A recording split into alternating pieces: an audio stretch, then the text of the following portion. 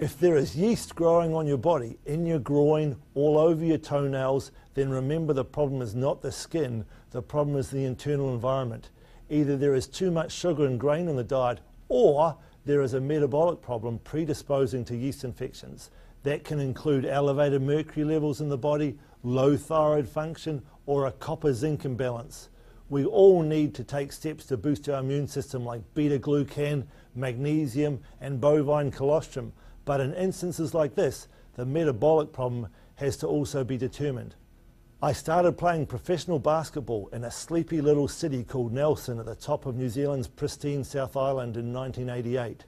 4 years earlier, someone else started playing professional basketball at a level the world had never seen before. Michael Jordan joined the Chicago Bulls in 1984 and changed the game forever.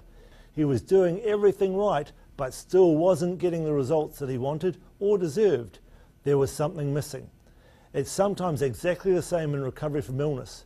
You know you have a fungal problem. That's obvious. You go on a low sugar diet and take some antifungals and you feel fantastic. You celebrate and have one small piece of chocolate cake and all your symptoms come crashing back. Jordan's results changed when 3 things were added: Scottie Pippen, Horace Grant, and Phil Jackson. Jordan needed some assistance, and he obtained it from players who shared his vision and a coach with a plan to get them to that vision. Many of my patients have had the same experience of doing everything right, but losing everything as soon as they relax even slightly.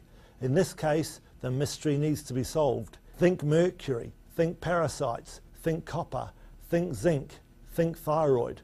Michael Jordan went on to win 6 championships. There is no reason why you can't either.